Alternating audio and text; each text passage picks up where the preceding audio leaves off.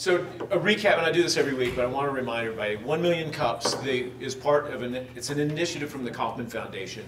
Entrepreneurship.org, if you're a small business person, is a website you should visit once in a while. They have great resources and great articles, and it's inspirational and educational at the same time. But the 1 Million Cups initiative is spread out across the country, and the purpose of it is to provide a platform or a place where entrepreneurs and startups can hone their presentation skills. That's the official educational-based purpose of it. On top of that, then we're building a community to help percolate the entrepreneurial community within Missoula and within each city. So we want to help connect the dots to resources, help, it's like a rising tide lifts all ships. So we have two presenters every Wednesday morning, and I'm about to introduce our first presenter. The rules for the presentation are you've got 6 minutes to present. At 6 minutes, you'll hear the timer beep, and after that, we have 18 to 20 minutes of question and answer, and we hope to ask you questions that will help you refine your thinking about your business and what you're doing, help inspire you a little bit, and then make you think. So I want to introduce our first presenter, and this is Patrick Collins. Patrick is, I don't know if you're the sole proprietor or if there's partners involved, but Patrick has Montainer. Yep. Montainer, come on over, Patrick. So you're in the camera shot. Good morning. Hey, good morning. Now, Montainer, I loved on your website, you've got the definition of Montainer. It looks like a dictionary is like Montainer, pronounced Montainer. Yeah. The definition is a code-compliant dwelling made from recycled shipping containers. And the second definition is home. And I love that. So, Patrick, thanks very much. Take it away. Yeah, all right. So I guess before I say anything about what Montainer is and what we're doing, this is really cool to have here in Missoula. I know it's a small group, but we need more of this in Missoula, so bring a friend or someone that's interested in starting a business. We need a lot more of this because it can be a lonely road here in Missoula starting a company. So there's just not a lot of people to really relate to. So with your challenges and how to move forward, and so this is great. But we started Montainer about 2 years ago. It started out just like a lot of the ideas that people, pursue on the couch, talking with, a couple friends, looking at some pictures on the internet, and we kind of came to the conclusion that if, do I just click through here? Is this? I'll just scroll. I'll be on this side then, because Let's see. Oh, yeah. So, there we go. Yeah, there, we're all set up. Yeah. So this is the prototype we ended up building about a year ago. But basically, we saw the idea for recycled shipping containers and how it's been done all throughout the world, but it's just clearly not a mainstream thing in the United States. And so we thought, if no one's doing this on a large scale, then we want to be the company to do this. I didn't have any experience in building or modular manufacturing or architecture, but over the next couple months after we came up with this idea, we just decided that we were going to pursue it, and if we didn't find like the silver bullet reason why this wasn't happening, then we were going to be the company to do it. So, here, 2 years later, now we're manufacturing them and selling them to customers all over the country.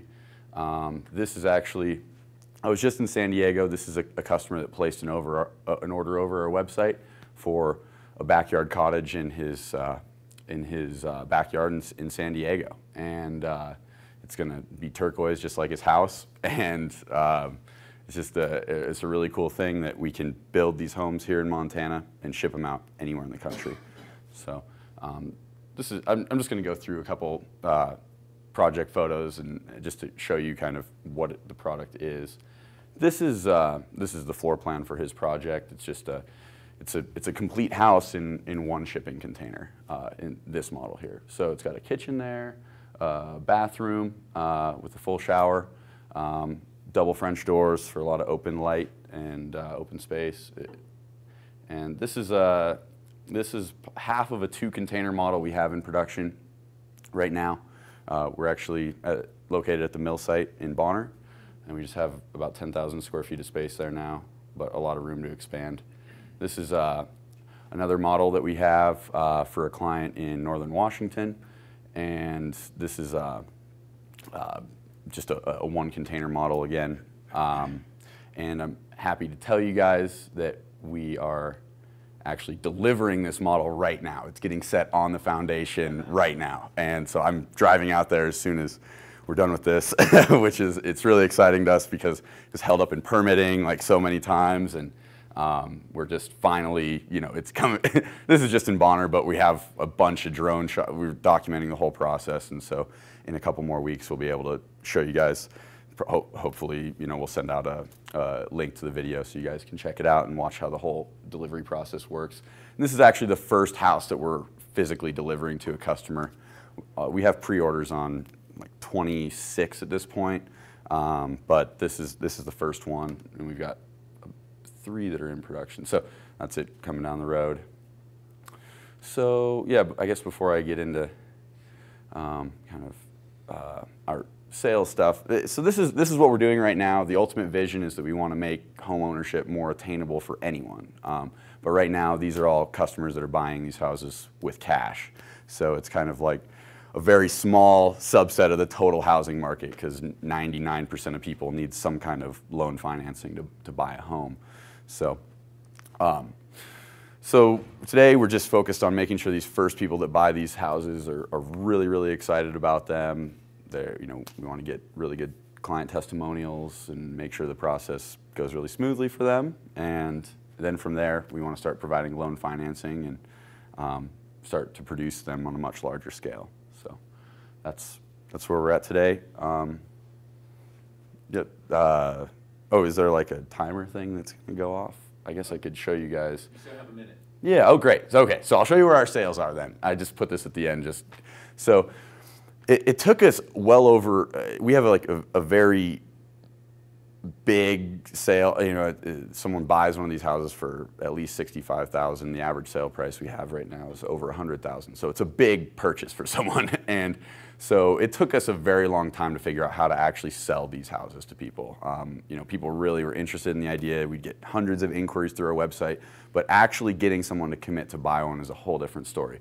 So for the first year, more than a year of our company, we didn't generate any revenue, and it was just like we were trying to figure out how to do it. And so we set up a multi-stage sales process where it's working, where someone actually places a small reservation deposit over our website. I mean, it's not small, it's like $2,500, but it's comparable to an architectural retainer. So they place that initial deposit, we do a site evaluation, we put together the entire basically project proposal, just like an architect does, and we give them a complete cost to do the project. And so, if you have any questions, this depicts our sales process and how our revenues have grown in the last 8 months or so. So, yeah. But yeah, this is good. Anyone have any questions? It's time for question and answer. Okay, cool. Who's ready to go? Let me hand you the So did you say the average price is $65,000? Mm-hmm. Oh, no, sorry. The average price is actually much, it's about, the average price is about 100 and some thousand, but the base price is $65,000. Okay, so given that the challenges, those containers really are pretty small for what you could build using conventional building for that amount of money. What do you think is the incentive that makes people want to actually fork out this kind of money for a building like this? I mean, I've been in one of your buildings and I think they're really cool. Yeah. But that would be my question is, I could build a stick frame thing that would be bigger for less. So what's the incentive? That's a great question. And we get that question all the time. And the answer to that question is that in Montana, that's very true. You could probably stick frame something much larger for less money. But in a place like Seattle or San Francisco, that's not the case, actually. The cost to construct in these really high cost of living areas is very, very high. In San Francisco, for example, it's like $600 a square foot to construct something there. So we actually have a very price competitive product in these places like San Diego, San Francisco, Seattle, where we can ship this module or this product out there for much less than the cost to site build. And the other caveat to that, or the other answer to your question is that for the base module, it's about 200 some square feet.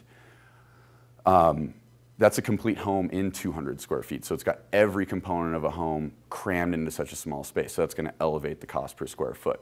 When you start adding more modules on for bedrooms and more cost-effective square footage, so you can add 2 bedroom modules onto that core module and triple the square footage and only increase the cost by another $40,000 or $50,000. So the incremental modules become much more cost effective as you build larger homes.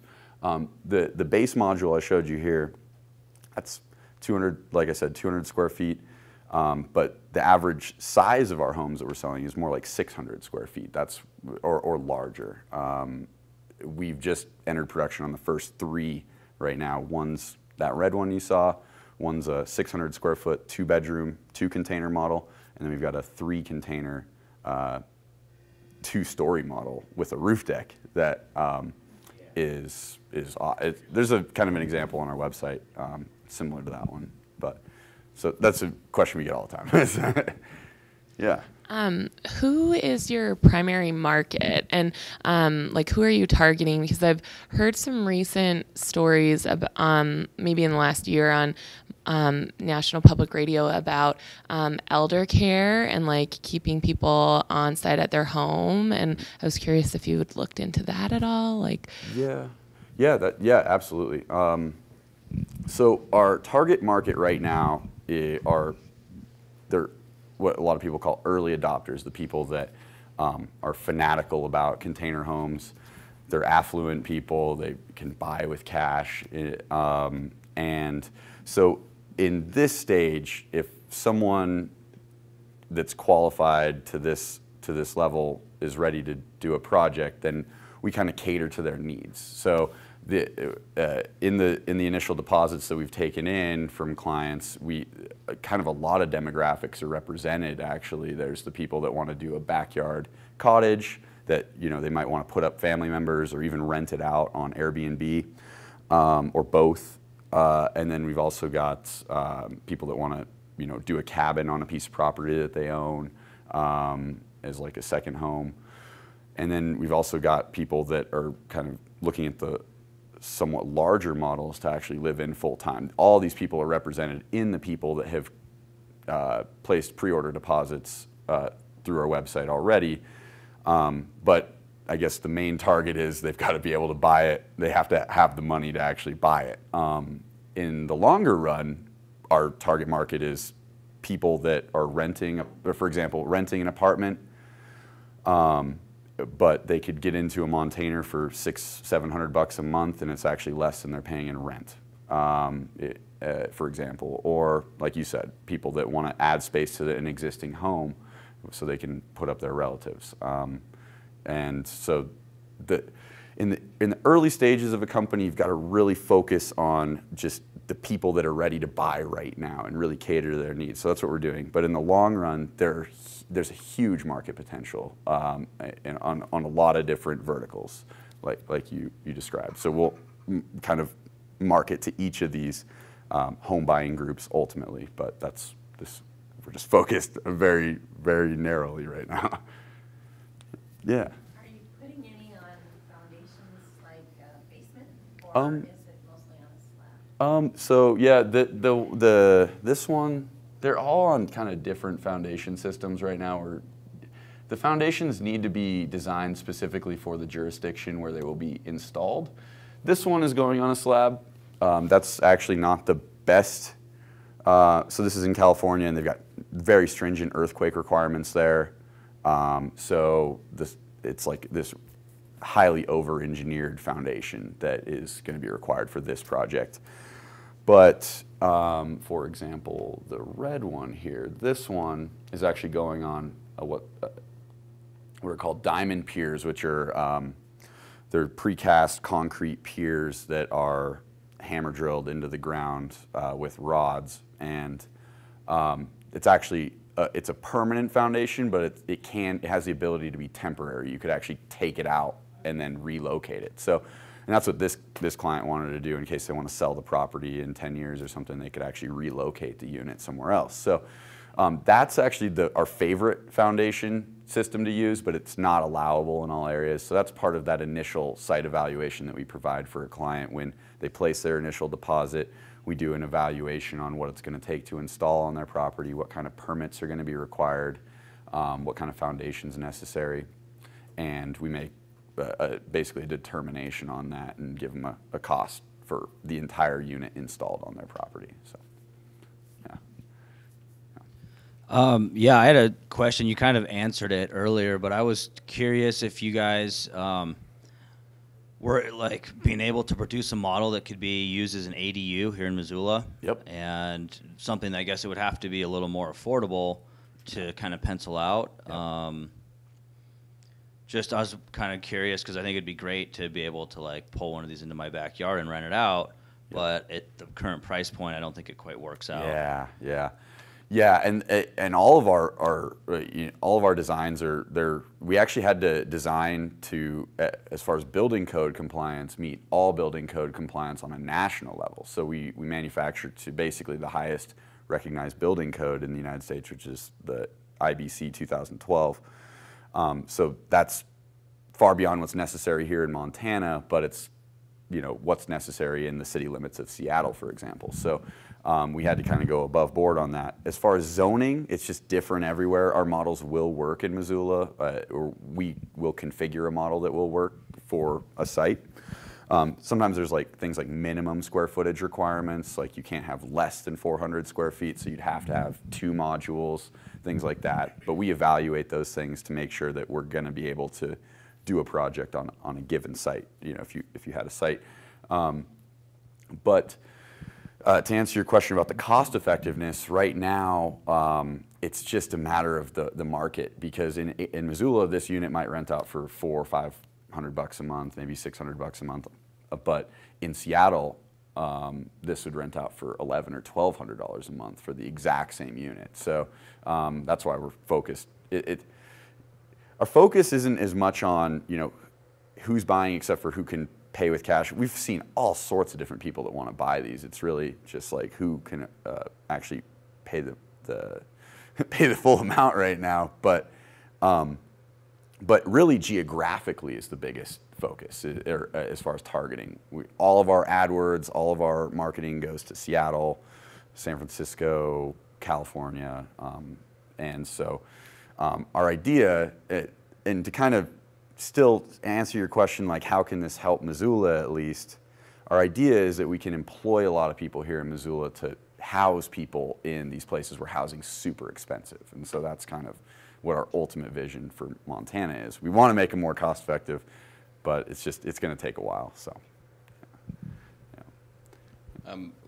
Where are you at in terms of sort of the financing option? Because we worked a little bit with Shelter Designs here, who do the yurts. Who are addressing some similar issues. I'm just curious what stage and what some of the barriers are to banks lending on this kind of stuff.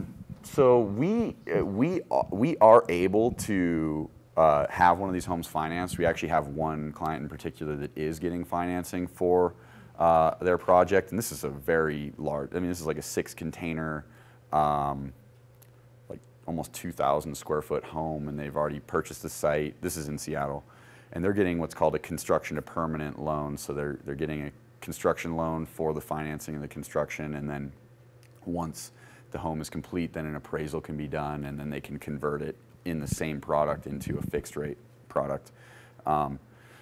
And this is going to be a precedent for us. Like, that's going to be huge. And so once we have some comparables and some kind of preliminary data on like a pilot project or two, then we're going to be able to really go to banks and say, would you be willing to set up a program to start financing these on a real scale, not just where it's an individual case-by-case basis, but where they're familiar with the product, and then they can just qualify the customer and hopefully move forward. So we are making progress there. With all of our initial projects that we're delivering, we are getting internal appraisals on them so that we can start to provide that data as well, even if they were paid for in cash. and we're pretty optimistic that they're gonna turn out pretty favorably. So. Very cool. Hold on. Excuse me. You mentioned earlier you get a lot of inquiries, but the sales process is a little bit longer. And I imagine with the tiny house movement, a lot of people. This is very fascinating. But can you walk us through the sales process? To go from I'm interested to here's $80K. Absolutely. That's super important because it's complicated and people don't. I mean, we make it pretty simple, but it took us a very long time to figure this out, like years, like over a year to really get to the point. And then we're still figuring out how it's working. But so these are our sales, and we classify them in 3 ways, or they're 3 basically. There's 3 things that we look at to quantify our sales and how we're doing. So this first line up here, these are the value of reservation deposits. So someone places a $2,500 reservation deposit over our website, and then we're able to put a value on their project. Like I was saying, the average value of a project is about $100,000 right now. That's slowly going up actually as we bring in more projects. So this is what we call our pipeline. These are the people that have placed a reservation deposit. They're not committed yet, but we're evaluating their project. So these are basically our really, really hot leads. And so we look at that, and we have a pipeline that's hopefully growing all the time, and it has been growing very nicely. And then we have here the blue line, which is production sales. So when we give the client the complete cost proposal, where we say this is exactly how much your project will cost installed on your site, maybe a couple months after they place their reservation deposit, then if they decide to move forward and enter a contract with us, then they move into this category here. And so that's the total value of their project. But then they haven't paid us all the cash. They just pay an initial deposit. They pay like 40% to enter production. And then once they do that, then we actually move through the entire project process, and we continue to collect cash until the home's completed at various stages as we produce it. And that's here. This is the actual cash collected on a project. So does that make sense? I mean, that's like, I guess that doesn't really explain how the client side of the process works, but that's how we look at our sales. And then, I guess, to answer your question more effectively, from the client side, what happens is they go to our website, they have all the initial information they want to see there, like, what kind of floor plans are available, how do we handle permitting, and so then they probably contact us or give us a call on our 800 number, and we follow up with them and answer all of their questions. And when they're ready to take the first step, then they place that reservation deposit. Of all the people that contact us to how many people place the reservation deposit, it's less than 1 in 50. So like, I'm just filtering through like so many inquiries that are like, how do I build this myself? And like, or whatever. And then, the 1 in 50 is like really serious about doing this. So, and then from there, about 1, and then that goes into this pipeline here, and then about 1 in 2 will actually convert into a real project. Okay. Yeah, so half of them, they place that initial deposit, and then we find out, hey, you can't get the permits to do this, unfortunately, or it's going to cost more than you expected, and we refund those reservations for up to 1 year. So it's kind of like a no-risk thing for them in the first stage. So, yeah. Do we have time for one more question? Oh, yeah. Sorry, guys. Yeah, I'm just interested in how you met code and some of the challenges that you found trying to meet that. I'm guessing it's like 4 to 6 inches of insulation in the walls and 8 to 10 inches in the ceiling. So I'm just curious about some of the issues and challenges and how you guys solve those. Yeah, we'd still be trying to do that if we didn't have, we very early on formed basically an initial partnership with an architecture firm in Seattle that has done quite a few of these on a totally custom basis.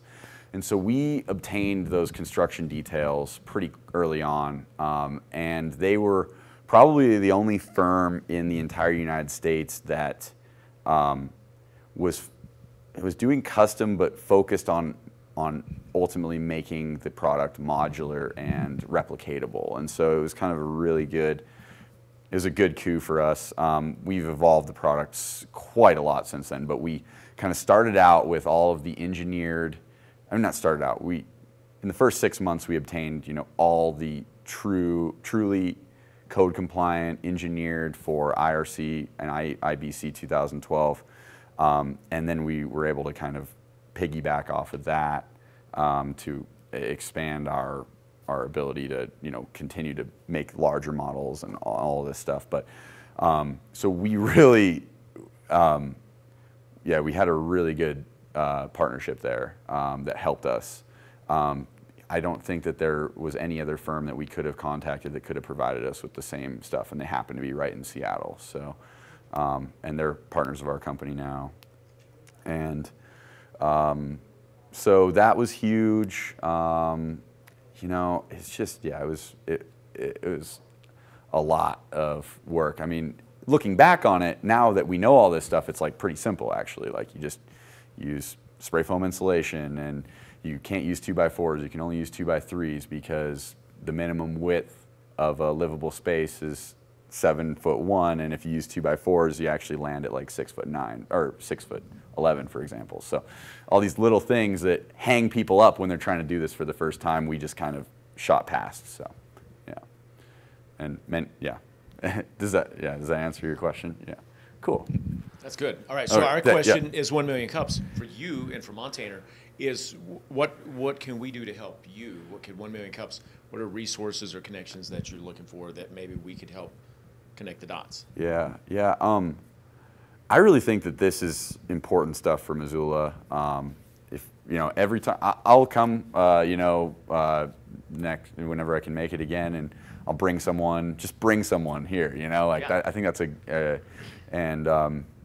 we need to get more people in the entrepreneurial mindset here. I think a lot of people like the idea of starting a business here, but it doesn't seem attainable to them, or it's not like realistic. I've got a real job or something like that. So, I mean, I had to just throw my life into this, and I've it's been scary many times. So just bring more people into this culture, because I think we need it here in Missoula. And yeah. That's great. Thank you, Patrick. Thanks for taking time, especially. Yeah. I'll stick around for a little bit. This is great.